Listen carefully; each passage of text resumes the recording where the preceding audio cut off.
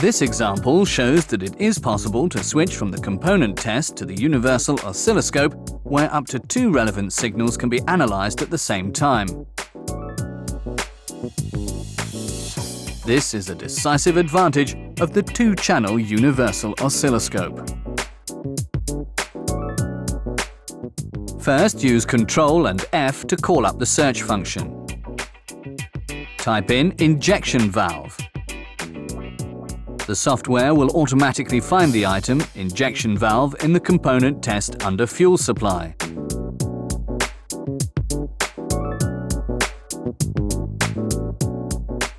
Now you can start the component test by pressing F12.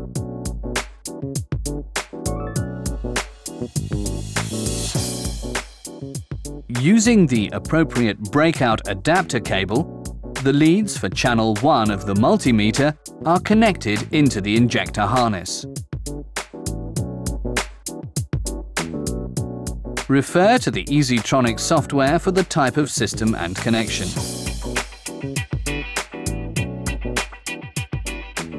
The use of vehicle and sensor type specific adapters provides a simple and secure connection.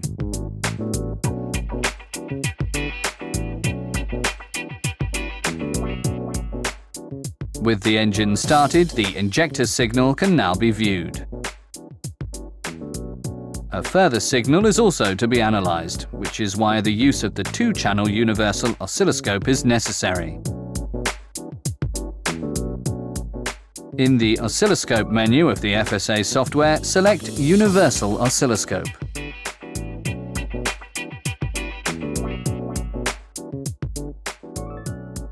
The second component, Speed Reference Mark Sensor, is adapted via the channel 2 leads, red, black, and suitable adapters. The engine is then restarted and both signals can be viewed together on the monitor.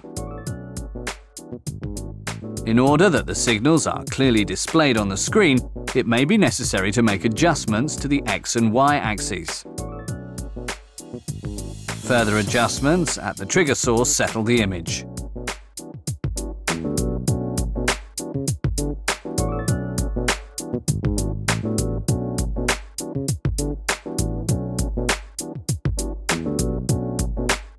F3 can be used to freeze the measurement screen. Via the reference menu F4, cursors can be called up for measuring the frozen signal curves. Press F6 to save the frozen signal curves. They can then be used for comparison with other curves at a later date. When they're being saved, the sensor name and type of vehicle model can be entered in detail.